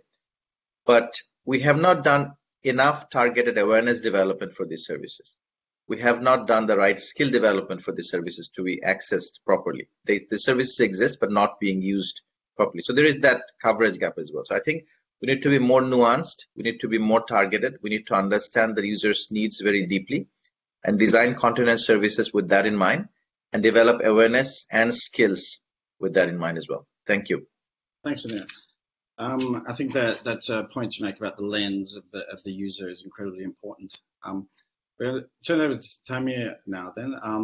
Temi, you've already talked about the efforts and a lot of the work that you've been doing on and the issues you're facing digital skills.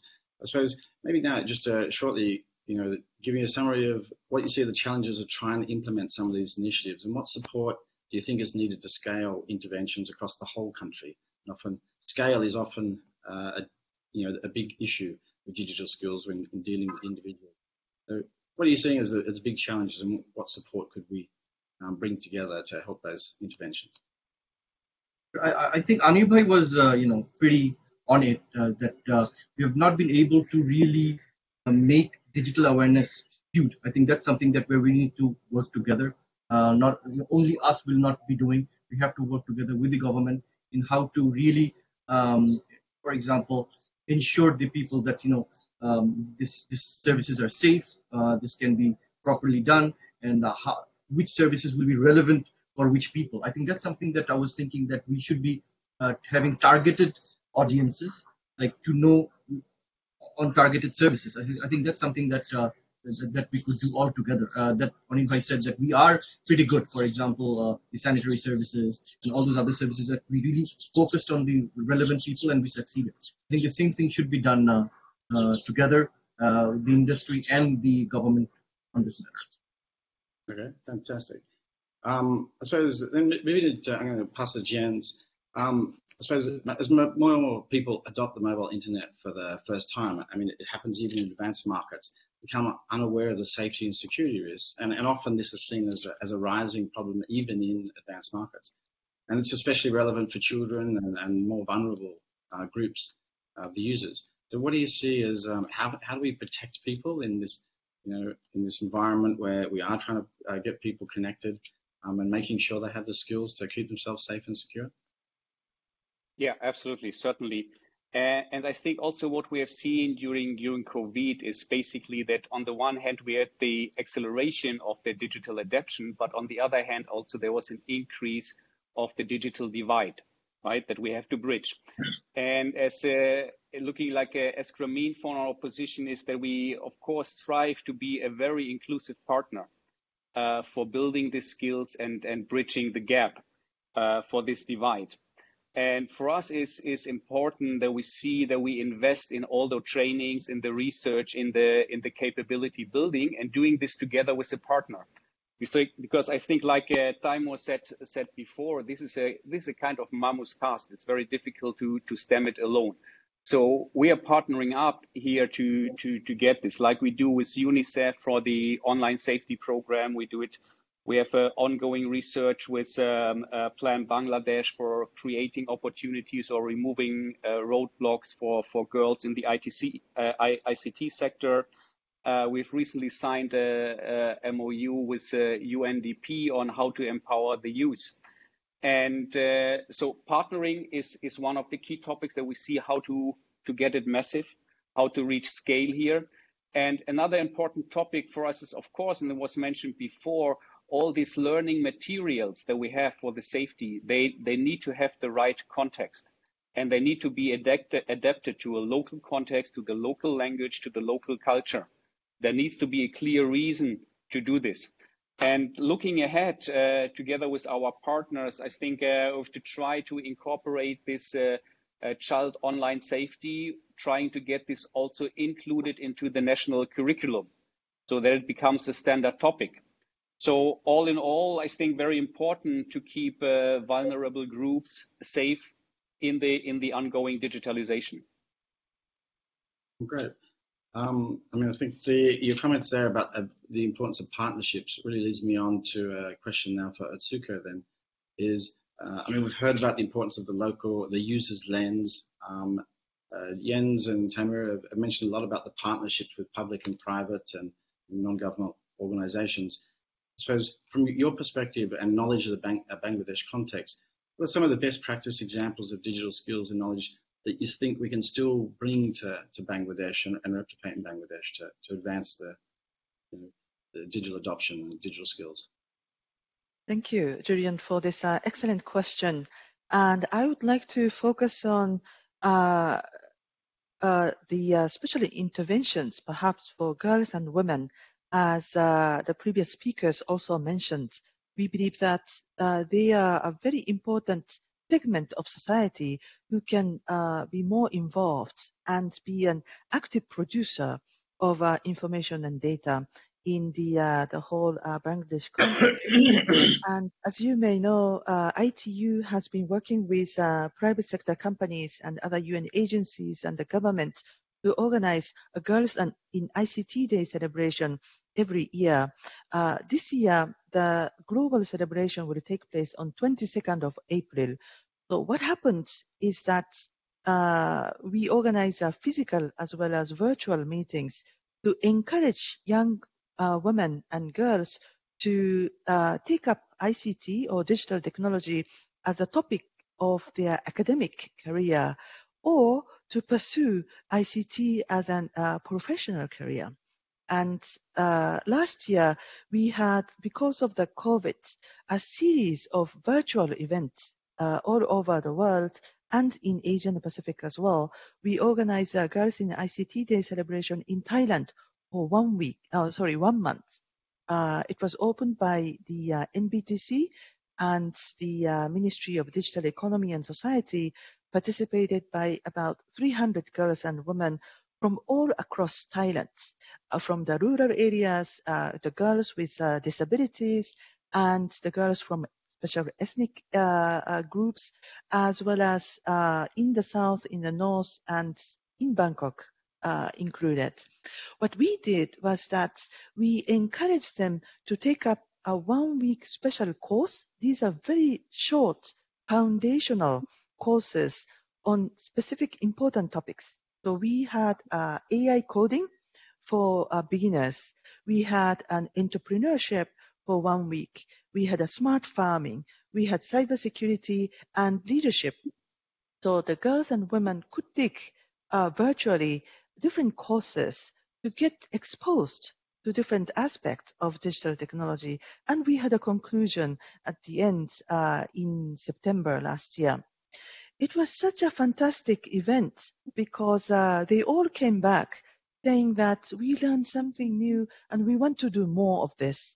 And we are not talking about girls and women in Bangkok only. We are talking about all across, from different schools, and even teachers participated.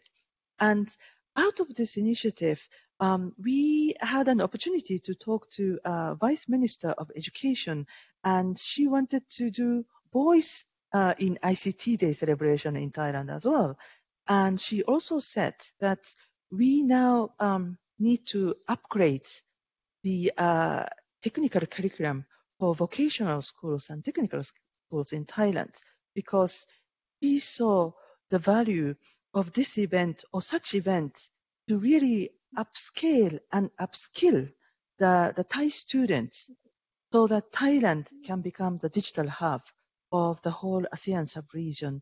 So I believe that, Julian, that these events, which may be targeted at specific vulnerable groups or sectors, could really scale up to reach the national development goals. And I hope that this conversation with Ministry of Education will really go further so that this will have a multiple impact long term and perhaps more widely, which will affect different sectors. So thank you, Julian, back to you. I think that's very encouraging and a warm sort of example of what can be achieved. And I think resonates well with Jen's and Tamir's comments before about and Neil's comments about the education system and getting skills as part of the curriculum. So finally, maybe before just to hand over to Anir then, with a question around, we've heard a discussion around the whole of government approach to this, and I suppose Atsuko's comments and the comments before really encourage the whole of society approach into innovation, ecosystem, to education, to address the digital skills gap. It says, how will the government support collaborative action within the ecosystem of digital knowledge and skill players going forward? Thank you, Julian. Yes, absolutely. I think whole of government approach and whole of society approach are definitely needed.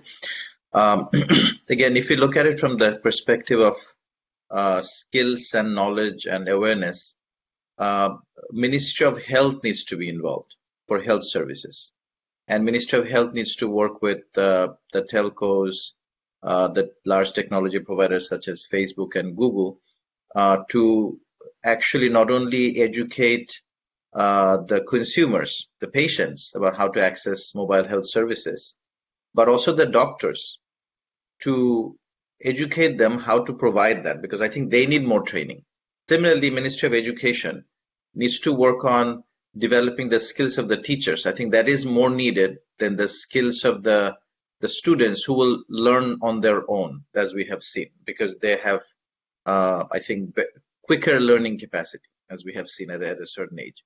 So I think each ministry needs to take an approach. Recently, we have started working with all the ministries on fourth industrial revolution skills. So this was an initiative that we launched from Cabinet Division. The Cabinet Secretary himself is chairing it. So that's looking at far more advanced technologies such as the merger of biological, digital, and the physical realm. So if we sort of talk about how to use internet, how to use potentially when 5G will come, IoT will become a significant issue in agriculture, in health, in education. So I think the world is moving very, very fast, and we need to keep up with it, or at least, or rather, lead some of these evolutions. That will require a whole of society approach. For M-commerce, SME Foundation needs to be involved, more involved. I mean, it's already involved.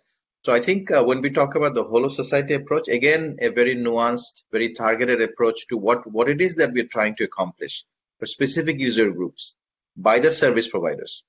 The chambers of commerce and associations, they need to be involved far more deeply about how they want to equip their small and medium enterprises and the cottage and micro enterprises to become more and more digital lifestyle oriented.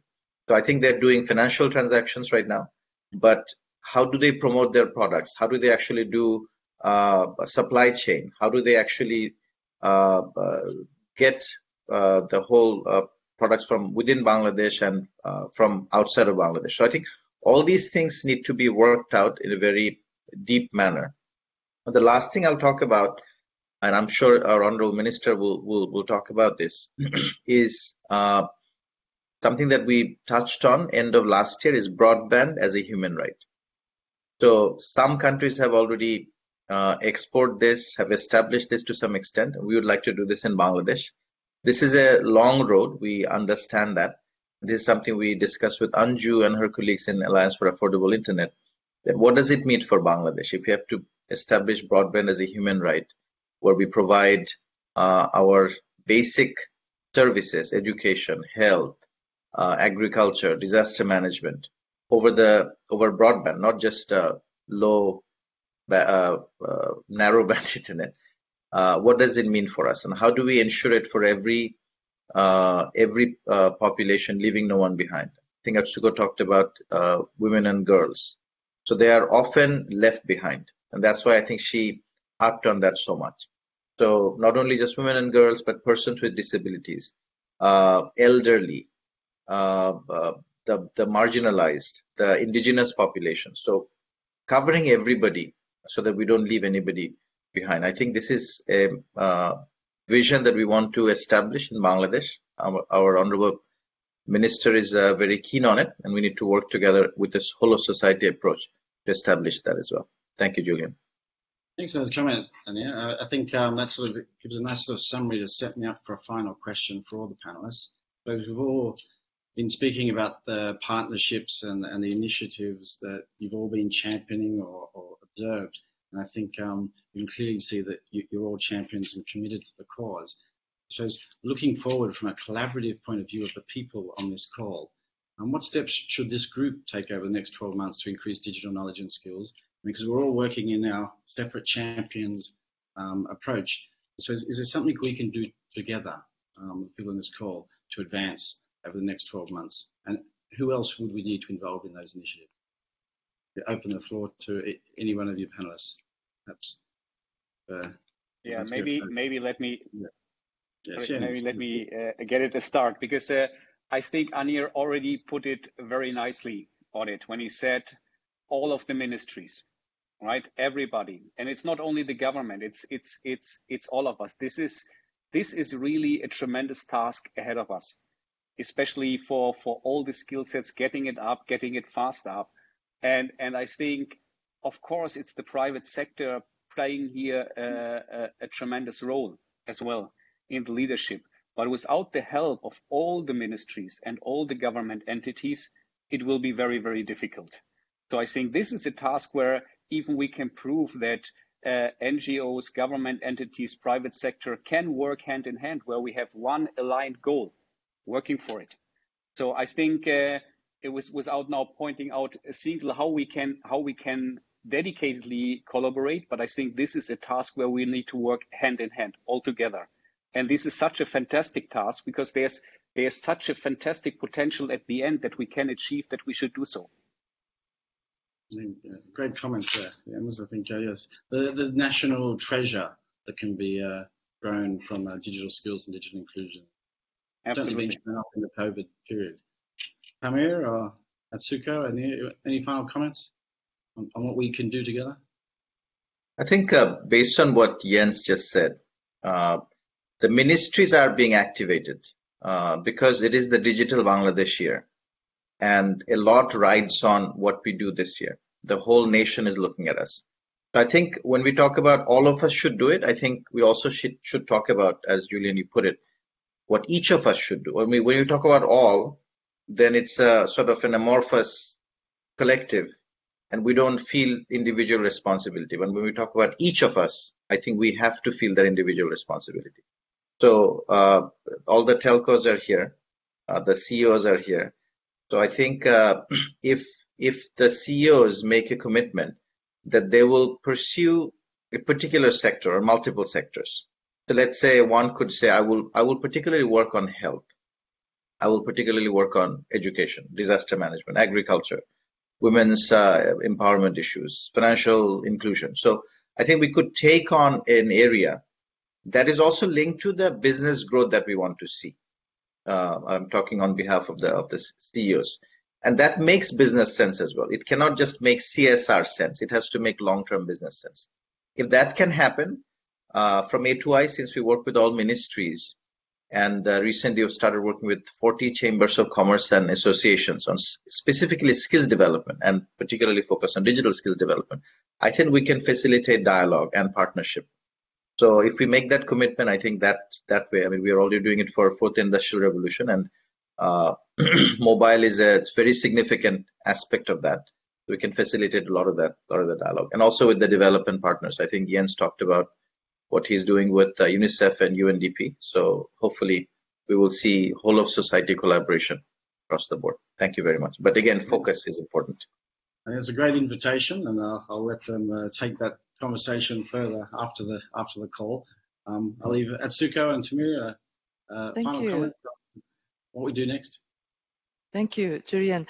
I would like to propose what I was saying earlier, that perhaps we can also target at specific groups such as the girls and women or people with disabilities. And if they are interested, for instance, companies among these participants will be happy to organize a similar Girls in ICT Day celebration targeting at girls and women in remote and rural areas, and organize a short introduction courses so that they will be interested in using the technology and to be part and parcel of this evolving digital economy and society. And we'll be happy to work with the ministry as well as Mr. Anil Chaudhry and of course Julian with GSMA, so that this can be a pivot, an event where a lot of things happens afterwards, and I hope that the usage will expand rapidly. So I would like to propose that we stand ready to support any of these initiatives to expand the digital inclusion in remote and rural areas. Thank you, Julian. Thanks, Atsuko. I know we'll be on a call soon then to discuss this matter further. I'll leave final comments then for Tamir. And I think Jens and Anirbhai, they also mentioned that, for this to happen, we all have to work together. I think the COVID year 2020 that really showed that we can actually work with the government. I think with Anil Bhai, we had lots of projects, for tracking and all these things, and we did have different areas of things different people are doing. So we can actually make that happen if we really want to. And of course, Anil Bhai also mentioned it should also have some business sense, but I think that comes automatically. I think that's something that we know. And again, we can work with the government in the future, with everybody together. We can focus on specific segments. That's something that we can always want. Absolutely. Great. I think there's in those final comments, there's a few tangible outcomes and next steps for a conversation. And I know. Could I have 30 seconds, if you allow? Sure. I mean. Thank you so much. I just have to thank several of the panelists here, particularly Jens and Azman Bhai from Grameen Phone, Mahtab Bhai from Robi, Tamur Bhai from Bangla Link, Shah Bhai from Teletalk.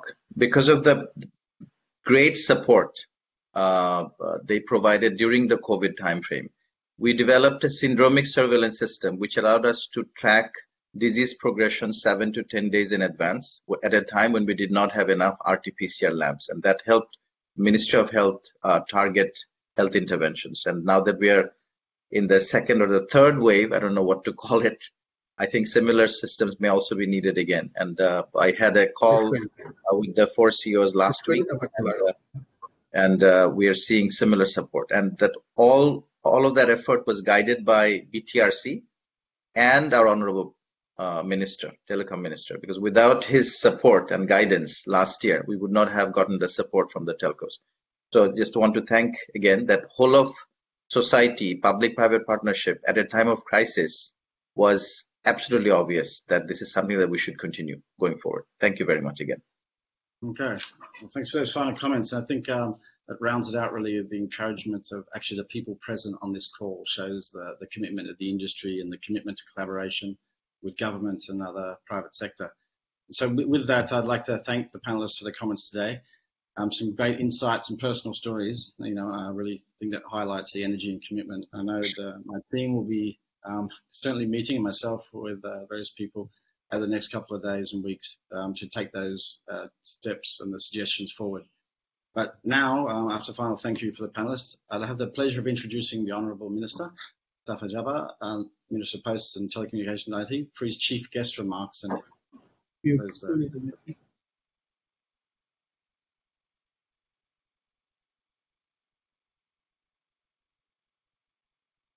over to you, Minister. Oh, I can't hear you. I think you're on mute. Okay. Oh, there you go. Thank you, Julian. It's really a very, very important session we have passed on. I, first of all, just say good wishes to all the panelists, all the discussions, and the presenters. The 100th year of Father of the Nation, Bangabandhu Sheikh Mujibur Rahman, and also the 50th year of our independence, and definitely 2020 and 2021 is very important for Bangladesh. The whole nation is celebrating these two occasions, but Corona, in fact, could not allow us to celebrate it the way we wanted to do. On the other hand, I like to thank GSMA for organizing such an important roundtable, and with what I have heard in more than 1.5 hours, almost 1 hour 49 minutes, it was definitely a good knowledge for me, and I got a better understanding about the digitization process, the role of telcos, and even the device manufacturers. It is an excellent decision to organize such roundtable and excellent discussion about the whole issues. I think in a very short time, all of our panelists has discussed most of the relevant issues and addressed the problems and also suggested the solutions of the project. I really feel that this is an opportunity where we can express our actual situation to all of you who are attending this roundtable. As you know, Bangladesh started its mobile age in 1989 with CDMA technologies, and our Prime Minister Sheikh Hasina, she converted that technology or a monopoly mobile provider to the GSM technologies, and 4 licenses were issued in 1997. So in fact, if you just talk about the history, the beginning of the mobile technology is from 1997. So if we count it, then it goes to 1989. Even though you will understand that the people were just using mobile technology, replacing the fixed phones, and they are enjoying the freedom of speaking from anywhere to anywhere. And mostly this is a voice technology. And until 2013, we were just in 2G. From 2013, we were in 3G, and we had to wait till 2018 when we entered into the 4G penetration. And you know that 1 year, that is 2020, until now, was not the appropriate time for expansion of technology, and the responsibility came to the mobile operators where more than we could think of. As Anir has mentioned, suddenly we discovered that one of the major strengths of fighting COVID is the mobile technology, and he has mentioned some of the efforts that our telcos has provided. I like to thank all the operators that the support they have given during the COVID period was extremely commendable, and I appreciate that even without asking any question, they just listen to us whatever we say. This is something that indicates the intention of our telcos, that they are serving the nation, they are for the people, and business is not only their motive. I remember when I just talked to our telcos that you have to immediately make certain calls toll-free, and Anir has mentioned that you have to provide data for recognizing COVID patients.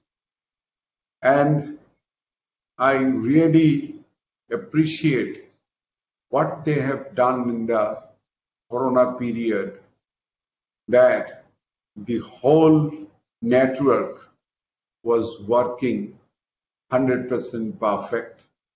I know some of their workers had to take risk of their life to protect the people of our country. This is something which this country needs. And it has mentioned some thing that what they did. I can simply say that the Corona period has expanded the horizon of our digitization process. In fact, we are working with the digitization process right from the declaration of Digital Bangladesh by our Prime Minister on 12th of December 2008. But we were working, Anil knows, and I myself, the private and public sector was working with the ICT technologies which can change the society, which can change the government, which has changed the organs of the government. And we were rightly thinking that digitalization is their future. You know that when in 2008 nobody thought of digitization, also nobody termed their country as digital country, and the concept of fourth industrial revolution came only in 2016. Bangladesh started their work very seriously after 2009, and today Anil has mentioned that already 2,000 government services are provided to the people, and more 1,000 is coming by this year. So this is a great achievement for Bangladesh, because Bangladesh was born as an agro-based country.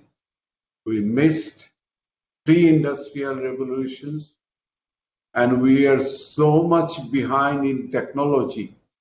I always give an example. Printing machines were invented in 1454 in Germany, and it came to Bangladesh in 1778. So we were lagging behind 324 years for getting a printing technology.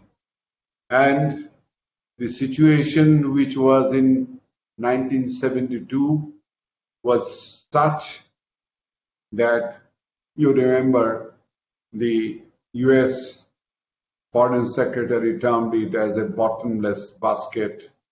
And to turn it into today's position as a developing nation, Bangladesh has definitely worked in such a way that the dream of a developed country and a knowledge-based society, or riding the fourth industrial revolution, is definitely achievable. And not only we, this is the recognition we are getting it from all over the world, particularly by this time when we are celebrating the 100th birth year of our father of the nation and the 50th year of independence. Recently, we had 10 days of programs where our honorable foreign guests were here, head of states or head of governments were here. We also listened to the best wishes provided by the world leaders, and the appreciation we got was definitely noteworthy. In these circumstances, I can just mention here that today, whether we have gone to the maximum limit of 4G, it is very important to inform you that during COVID time, 70% of our COVID patients staying at home, they got the treatment from the doctors and sometimes internet, mobile internet. That is something which we can just really celebrate, that now, in fact, as the figures were mentioned here, 95% of the country or the population is under 4G, and 98% of the land is covered by mobile. I like to thank the operators, because I could just request them at the middle of last year that what I feel, you have to go to all over the country and convert your 2G, 3G BTSs to 4G. I have heard that 100% of the BTS of Grameenphone and also 98% of Robi has been converted to 4G. That is a great achievement within such a short period. And I'm sure same case is happening with Banglalink and Teletalk. This is something I must praise, and the discussions you have made, I'd be happy to address all the issues discussed, but because of time frame, I'll not go in details, but I'll mention some of the issues that I think the telcos realize that the government is friendly to them. We listen to them. We work from them. We just remove all the hindrances they face. And whenever they put some suggestions, I think as a minister, I myself, my division and BTRC in particular, take it very seriously and try to solve all the problems. One of the issues I like to mention here, that today I'm really happy to know from the FAIR Group that Bangladesh produces 85% of its need of 4G phone sets, and that is because of the wishes of the government. I must thank our past Finance Minister Abul Mal Abdul Muhid, and I remember then I was not even a minister, I was just simply a president of a trade body, went to him and requested that Bangladesh should become a self-sufficient country, which can be done through producing, assembling digital devices in Bangladesh. And he decided immediately, by which today more than 14 factories are established here, including international brands like Samsung or Oppo, and there are few more who are just building their factories. And I think by end of this year, the penetration of our locally manufactured phone set will go up to 90 to 100%. And for this reason, though someone has mentioned that the duty structure is to be revised, when we can produce in Bangladesh, why should I encourage the import of such thing? Because that will definitely a costly thing, whenever the duty structure should be. So we emphasize on the local manufacturing that not only creates the industrialization, creates employment, also reduce the cost of the devices. And the proposals we have got today that the packages can be created and the installment facilities should be given to many ways. I just confirm that we are ready to work in every way.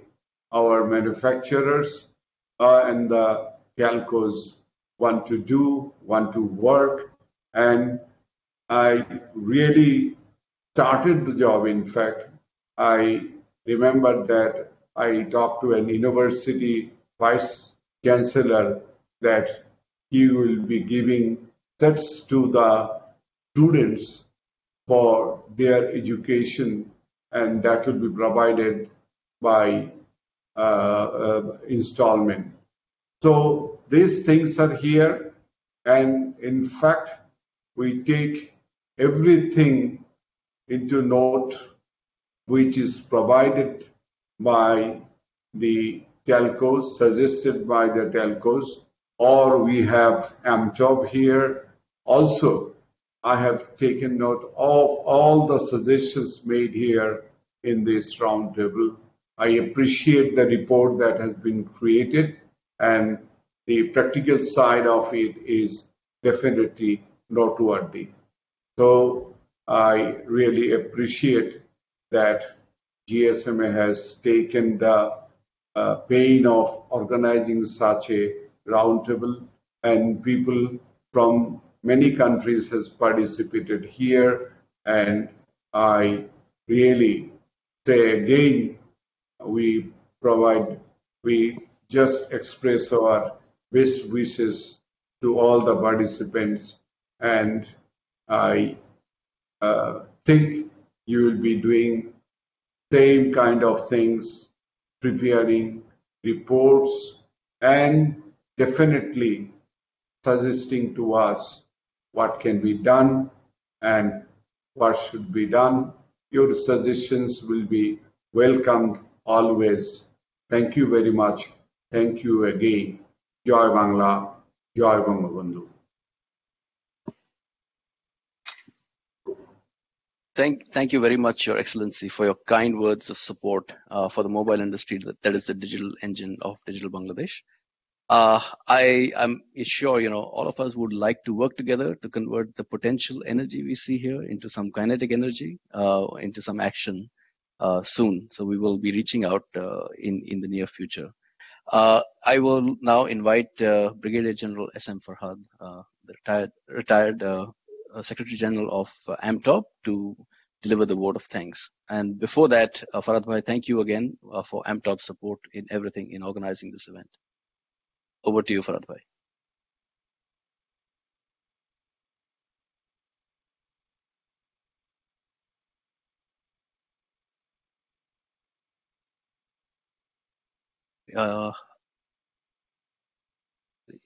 Farhad Bhai, can you hear us?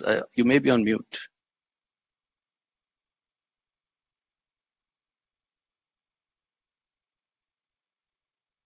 Yeah, please go ahead. I think you're unmuted now.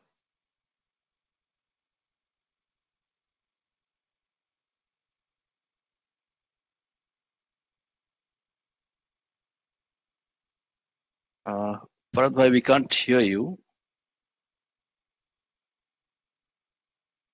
Can you just mute yourself once and unmute again?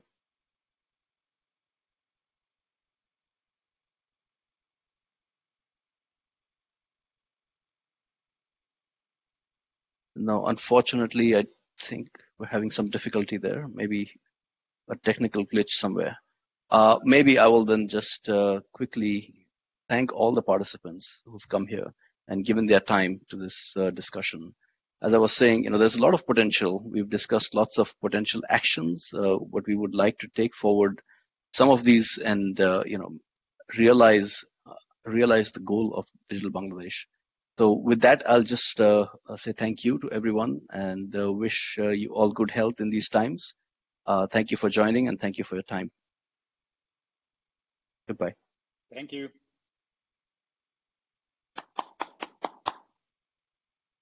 Thanks, Rahul. Thanks, everyone. Thanks, GSMA. Thanks, everyone. Thank you, everybody. Thanks a lot. Thanks, Rahul and GSMA. Thank you, everybody. Thank you. Excellent organization. Thank you. Thank you. Bye-bye. আসসালামু আলাইকুম। সবাই ভালো আছেন? আলহামদুলিল্লাহ ভালো আছি। কথা হবে। ভালো আছেন? জি। আলহামদুলিল্লাহ। নাসিম ভাই আসসালামু আলাইকুম। Thank you, Rahul. Yeah. Walaikum assalam. Thank you, Rahul. Thank you, sir. Thank you for joining. Also. Yeah. Thank you, Rahul. Thank you so much for joining. Thank you. Rahul, great moderation.